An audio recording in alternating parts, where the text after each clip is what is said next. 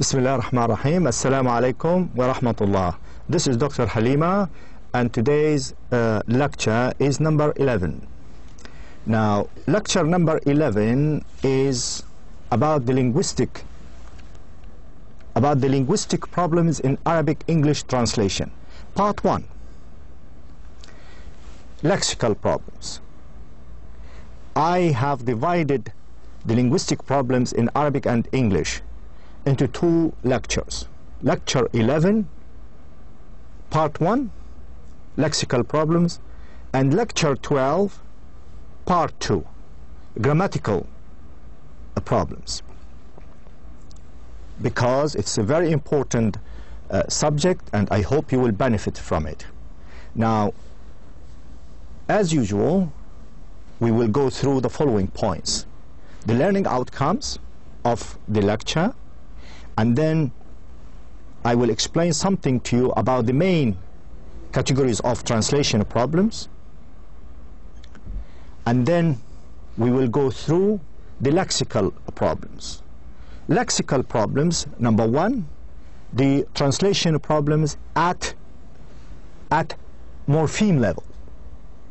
Then translation problem at word level, and then translation problem above word problem. Okay? Now, let's start with the learning outcomes. I insist, or I stress on the importance of the learning outcomes of any lecture you attend, or any lecture you go to, whether online or at any place. You need to know, you need to achieve the learning outcomes. So by the end of this lecture, you should be able to recognize translation problems, mainly lexical, at morpheme level, at word level, and above word levels. To recognize. Say, all right, this is a problem, but what level is it? Is it at a morpheme level, or is it at a word level, or is it at more above word level? In addition to that, you should develop your own strategies to solve such kind of problems. But remember, I'm not giving you strategies because we don't have time, lack of time.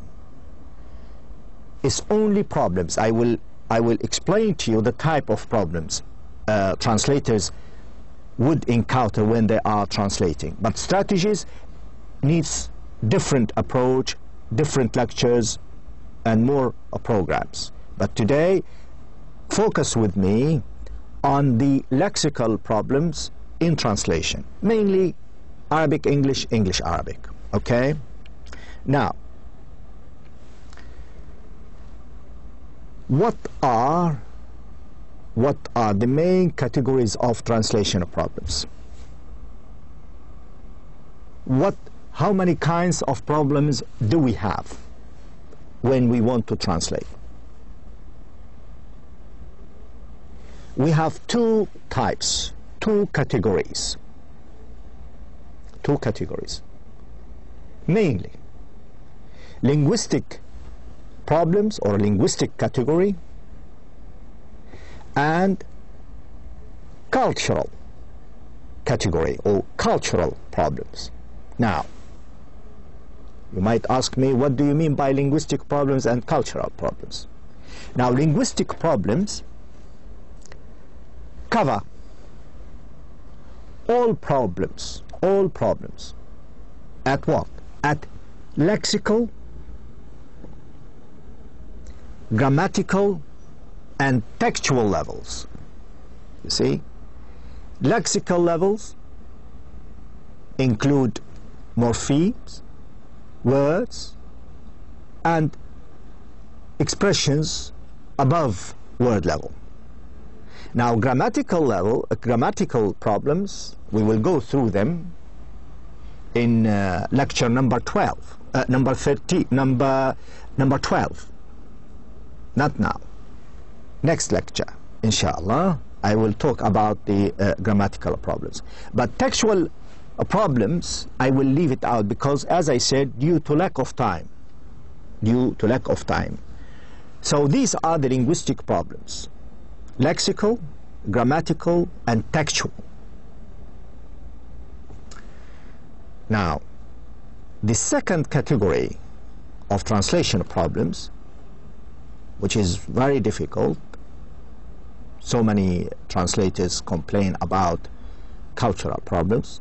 Inshallah, lecture number 13 will be about cultural problems. Not to worry, I will give you a lecture on cultural problems. But remember, all these lectures I'm giving to you are really brief, just to give you general idea, to give you just the feel of it, the flavor of problems in translation. Now, what do cultural problems cover? They cover ecology, they cover material culture, social organization, religion, history. All these categories come under the umbrella of cultural problems. But inshallah, we'll talk about them in due course. Okay? So we have these two main categories. You need to remember always, whenever you have a text to translate, whenever you have a message to translate, you need to be quick in processing the problem. Of course, you need to recognize, find out, is there any problem in this text that would cause difficulty for me in translating this message? Then you say, all right, this is a linguistic problem. Is it lexical? Is it grammatical? Is it textual? No. All right, well, I think then I move to cultural category, the second category. What kind of problems? Does it have to do with ecology? Does it have to do with history? Does it have to do with cultural and social organization, and so on and so forth? So you need to be really alert on such potential issues. Okay? Now, we know now the main categories of translation problems. Now, as I said earlier, the title of our lecture today is linguistic, and it is mainly lexical. It is mainly lexical problems in Arabic English translation. So we will refer to Arabic just to make it easier for you to understand. I have included some Arabic examples just to make it clearer to you. Now, translation problems at morpheme level. Now, what is a morpheme? What is a morpheme? Morpheme is the minimal formal element. Means really the smallest element of meaning in language. But it is distinct from word. It is not a word, it is a morpheme. Now, I'll give you an example. Now take for instance the following English example. Okay? Look at it here. We have inconceivable. Inconceivable is written as one word. Is written as one word. But how many morphemes does it consist of? Just guess before I explain to you. You need to predict what I am going to say if you are a clever student. You know, use your prediction ability. Okay, the teacher is going to say this and that and so on, and this helps you learn, you know. Now, we come back to our example, just to tell you or to show you what we mean by a morpheme. Now, a morpheme, as I said, it is the minimal, formal element of meaning in language as distinct from word. It has a meaning, by the way. It has to have a meaning. Now, inconceivable is written as one word, but it consists of 3 morphemes. Imagine, one word consists of 3 morphemes. Now, these 3 morphemes, you can see with me here. Look at the screen. In, what does in mean here? It means not. See? So it is negative. This is one morpheme, and it has a meaning. Now, it means not. The second morpheme is conceive. Conceive. What does it mean? It means think of or imagine. And the third morpheme is able, meaning able to be, fit to be. So inconceivable means, if you want to have really a suitable meaning or paraphrase, if you want to paraphrase this inconceivable, if you want to paraphrase it, you can just say it means it cannot be conceived or imagined. Inconceivable, it means we cannot imagine, we cannot conceive, we cannot think of what you are saying. What you are, for example, you are saying to me, yesterday I saw a whale on the beach in Jeddah. I look at you like this. No way. What you are saying is inconceivable. I cannot imagine a blue whale lying on the beach in Jeddah. Do you understand? This is how you use inconceivable. So what you are saying is really inconceivable. I can't think of a whale lying on the beach in Jeddah. Now, this is just an example about morphemes in English. They cause difficulties, by the way, in translation. Now, another example I've chosen from Arabic, and it is very complex, but it's a morpheme. It's one sound, but it has a meaning. I've never ever seen a morpheme in Arabic as difficult as this, and I'm sure the majority of you would agree with me. Now, I have chosen the following verse from the Holy Quran. أعوذ بالله من الشيطان الرجيم بسم الله الرحمن الرحيم قال الله تعالى ألف لام ميم ذلك الكتاب لا ريب فيه هدى للمتقين. Surah Al-Baqarah. Now, my idea is about Alif Lam Mim. Alif, Lam, Mim. 3 sounds. I personally would look at them as morphemes. Alif is a morpheme, has a meaning, but we don't know. I'm not good at explaining, so I really don't know what it means. But what I can say about this particular example is that it is so complex, which causes a lot of problems. I know the Holy Quran has been interpreted in so many languages, but I have my own reservations about the translation. Alif Lam Mim cannot be translated, and I doubt that it is very, very, very difficult to interpret it even in Arabic or in English. This is my own opinion.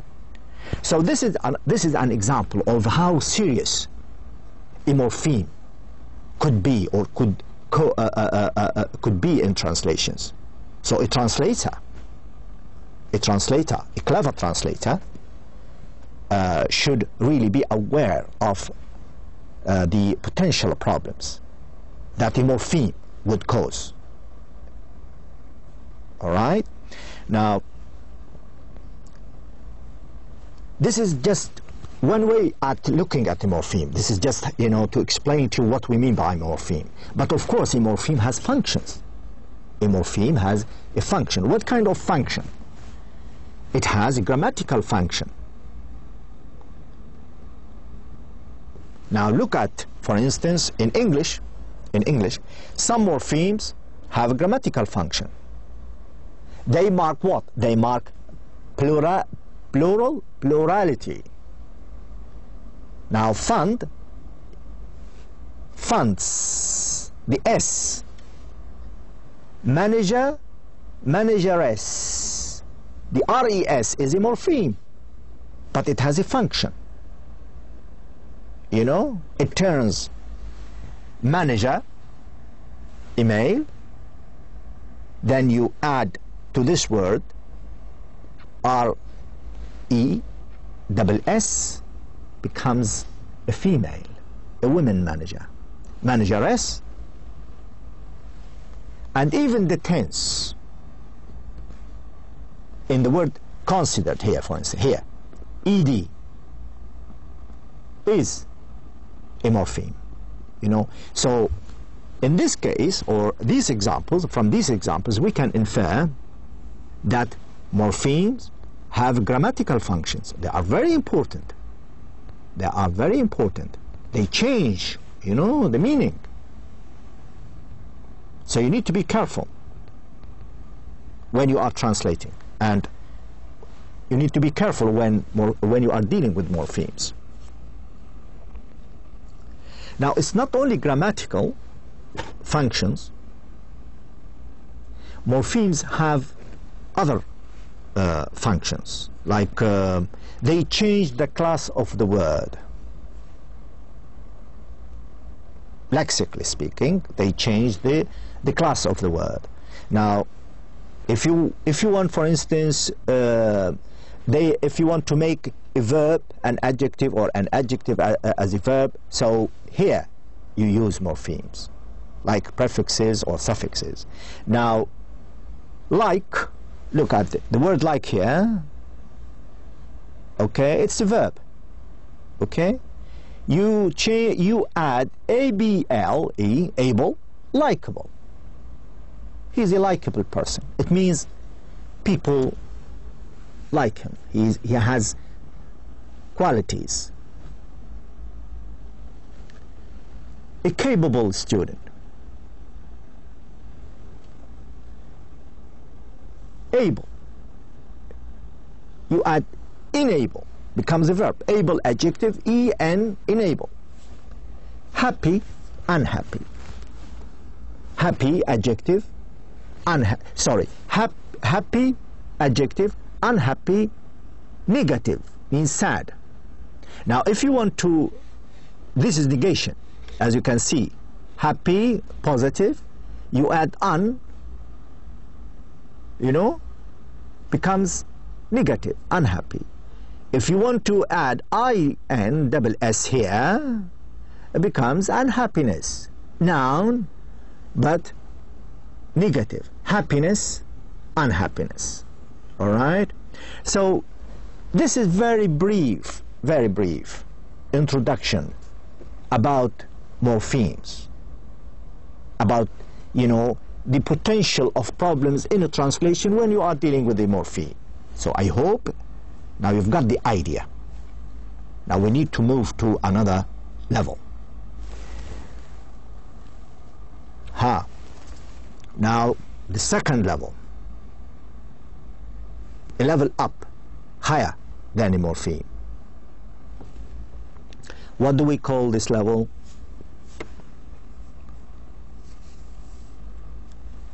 This level is a word level. Now, what is a word? What is a word? The word is the smallest unit of language that can be used by itself. You understand? A morpheme I know it means negative or not, but you can't use it on its own, can you? Can you say un? No. Whereas a word, the smallest unit of language,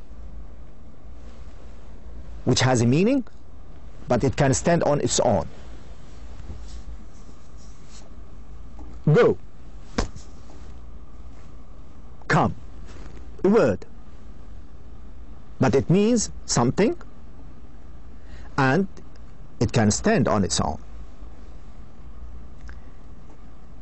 And another definition of word, they say, is a sequence of letters with an orthographic space on either side. It means a word, it's written on here on paper and you can see it. Okay? A sequence of letters. Come, C-O-M-E. C-O-M-E, 4 letters. Sequence, 1, 2, 3, 4. Okay? This is what it means really. Now, when it comes to translation, we need to deal with certain terms. Does it have an equivalent or it doesn't? Now, non-equivalence, what does non-equivalence means at word level? Non-equivalence, it means that the target language has no direct equivalent for a word which occurs in the source text. Now, as a translator, you need to ask yourself, I'm translating from Arabic into English, okay? And if there is a word in Arabic, you ask yourself, does it have a direct equivalent in English? Like an-naqa. Don't tell me camel. No. Does an-naqa in Arabic have an equivalent, direct equivalent? I don't want to explain, to say female camel, blah blah blah. No, I want to say, does it have a direct equivalent? No, it doesn't. Now, this is what we mean by non-equivalence at word level. Okay? So the type and level of difficulty in translation at this level depends on the nature of the non-equivalence, you see. Now, how much difficult the translation between Arabic and English or English and Arabic really depends on what? On the nature of non-equivalence. Now, what is the nature of non-equivalence in the word an-naqa? Very difficult. An-naqa doesn't exist in England. They don't live. They live only in the zoo. But if you talk about pigs, there are plenty of pigs there. We don't have pigs here, alhamdulillah, because they don't exist. So this is an example of non-equivalence, of non-direct equivalence. All right? So this is very important to understand what we mean by non-equivalence at word level. Now, we are still talking about word level. Let's see what we have.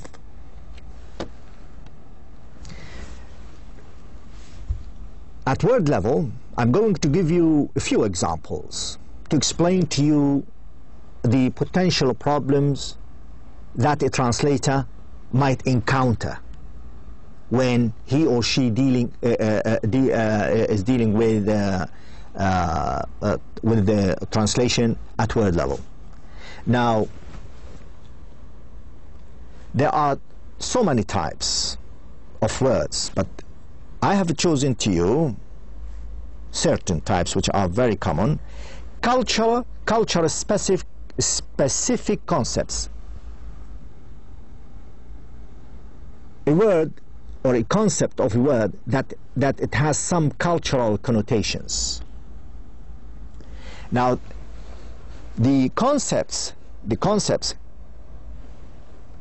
can be divided into two: abstract concepts and concrete concepts. So you need to be careful. If you want to translate from Arabic into English or from English into Arabic, you need to say to yourself, okay, what kind of concept is this is? Is it abstract or is it concrete? Now, imagine abstract concepts. Privacy. Privacy, I know you might say, oh, well, khususiyya. But it is very, very English concept. It has more than what you say, khususiyya. It has a different meaning to an English person. This is my space, you know. This is my private space. Nobody can come into. It's a different. It's a very, very cultural, very culture-specific concept. Another example would make it clearer to you. Speaker, for instance, Speaker of the House of Commons. The Speaker of the House of Commons have no equivalent in Arabic, because we don't have, for instance, House of Parliament or House of Commons or House of Lords, you know. And what's the meaning of speaker? In Russian or in French or in other language, they say the chairman. No. Now the House of Commons, is the low chamber of Parliament. It has a different meaning in England or in English. So the speaker, what do you say?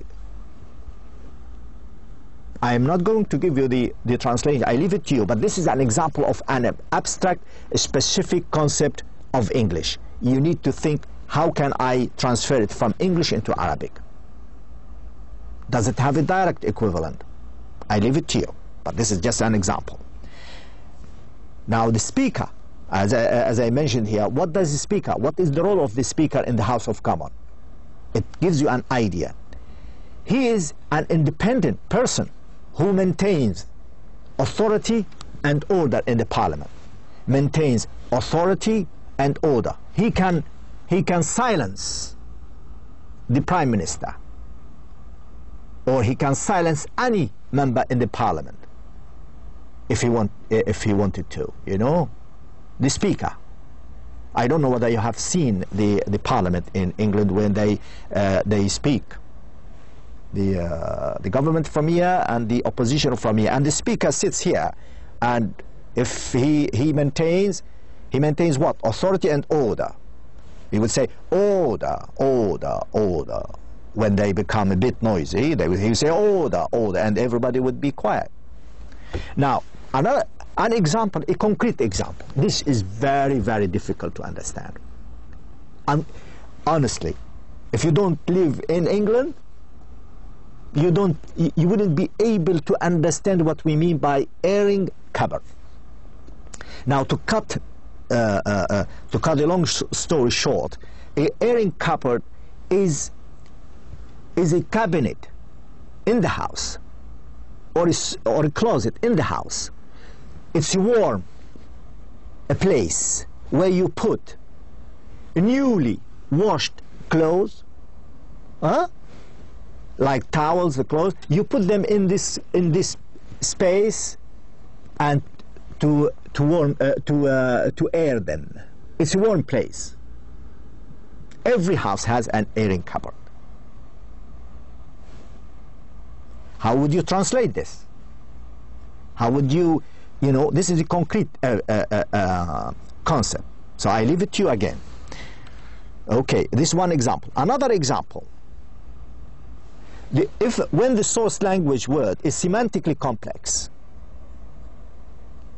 very difficult. Word level, very difficult, complex meaning. Like a single word, which consists of a single morpheme, can sometimes express a more complex set of meaning than the whole sentence, for example, in Arabic. I have already given you the example of the verse from Al-Baqarah, Surah Al-Baqarah. This is an example. أعوذ بالله من الشيطان الرجيم بسم الله الرحمن الرحيم ألف لام ميم ذلك الكتاب لا ريب فيه هدى للمتقين. ألف لام ميم is a word, but it consists of three morphemes. It has a very complex meaning. We cannot explain what it means, because this is inherent in the Arabic language. Above all, it is the word of Allah subhanahu wa ta'ala. We leave it as it is. We don't know. I personally, I wouldn't say a word about what it means, how we can translate it, and so on. But this is just an example to show to the translator how difficult it is, or how difficult a word may be. A third example, differences in form. There is often no equivalent in the target language for a particular form in the source text. Now, certain suffixes and prefixes convey different types of meaning in English, and they don't have direct equivalent in other languages. I explained to you about this is the form. Now, if you look at retrievable, if you look at drinkable, if you look at greenwich, Arabic, for instance, has no ready-made mechanism for producing such form. It means Arabic doesn't have a direct equivalent to such forms, retrievable, drinkable. What we do in Arabic, if we want to translate drinkable or retrievable, we paraphrase. Well, this is the nature of, and this is the miracle of Allah subhanahu wa ta'ala in creating different languages with different qualities, different characteristics. This is beautiful. Doesn't mean if Arabic doesn't have a direct equivalent, it means lower than has a lower status than the English, or if English doesn't have a direct equivalent of a certain word, means lower than the Arabic. No, this is the beauty of the language. You need to look at it like this. There is no direct equivalent, then we have to do something about it to explain it to the other person. Now, what we do in Arabic, retrievable can be retrieved, drinkable as suitable for drinking. Drinkable قابل للشرب أو مناسب للشرب. retrievable ممكن إعادته. I leave it to you, but this is how we go about translating such terms.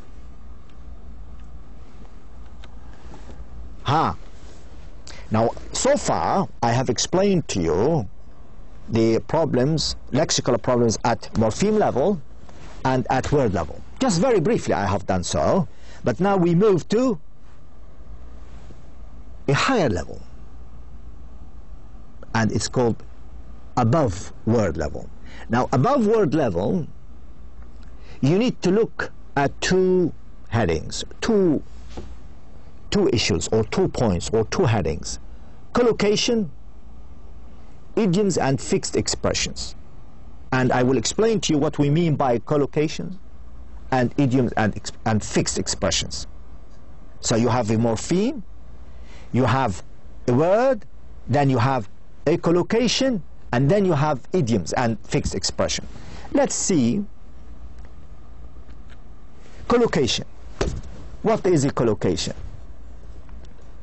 Collocation is a sequence of words. Look at it. Is a sequence of words that co-occur more often than would be expected by chance. It means they have a pattern. They have the tendency to co-occur regularly. It means they come together. They come together one after another. You cannot change them. You cannot change the order of them. I will come back later about this order business. Now, it is a pattern, an arrangement. Now, look at, for instance, an example. I'll give you one example. The English verb deliver collocates with a number of nouns, for each of which Arabic uses a different verb. I've given you a comparison between English and Arabic, and you see the type of collocates Arabic uses and the type of collocates English uses. A colgate, it means a pattern, you know, a word here, here, here.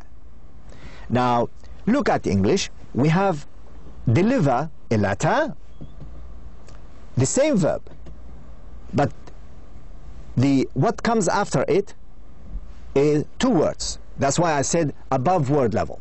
Above word level means more than one word. Now, deliver a letter. What we say in Arabic, يسلم خطابا. Imagine, the word deliver in Arabic means يسلم. يسلم, يسلم. Now, English, deliver a letter, يسلم خطابا.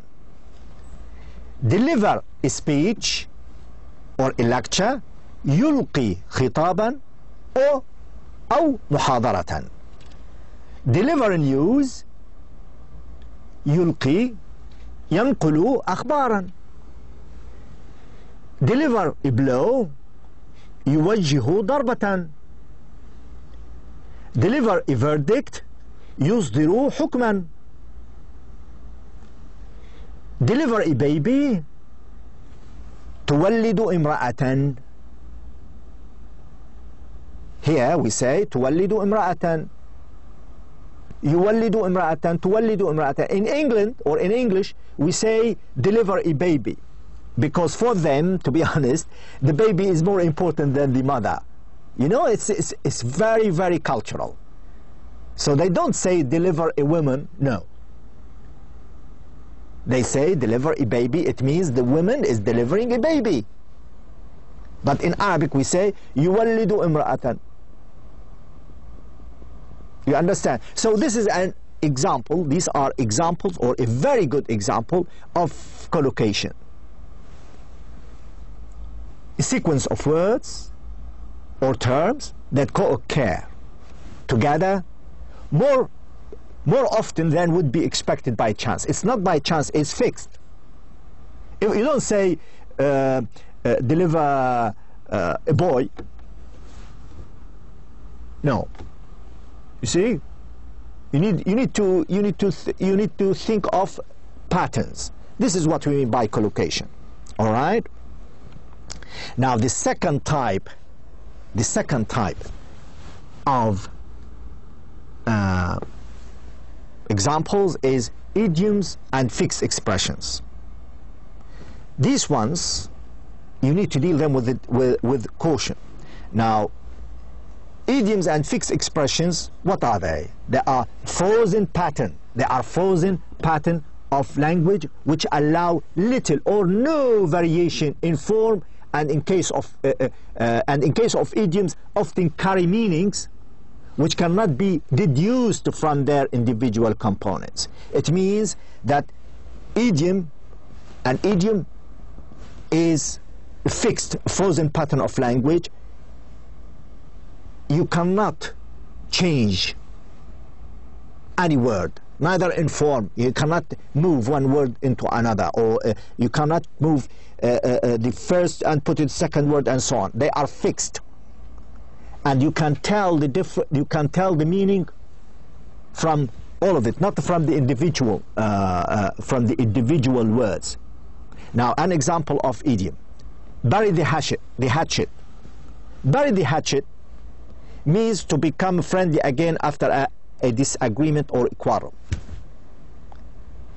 Barry, you cannot understand the meaning of the idiom from one word. Another, pass the buck. Pass the buck. Refuse to accept responsibility for something. This is how you need to understand it. He always refuses the buck. Simple. It means he does not accept responsibility for his work. You know? So in this case, you need to really understand to understand very well the idiom. If it is an idiom, you have to understand it very well and check what it means. You can't translate an idiom literally at all, because you cannot infer, you cannot deduce the meaning from the words separately. You need to look at it as a pattern, as one unit.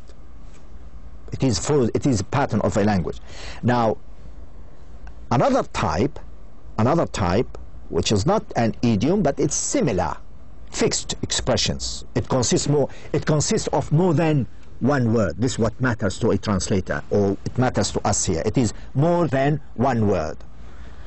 Fixed expressions like as a matter of fact, all the best, and proverbs such as practice what you preach and waste not, want not. These are expressions, you know. You need to learn them, you need to use them as they are. Do you understand? So this is very briefly, we have gone through the linguistic problems, lexical problems at morpheme levels and word levels and above word levels. And I hope by now you have an idea what we mean by lexical problems in translation between Arabic and English. Thank you very much indeed, and I wish you all the best.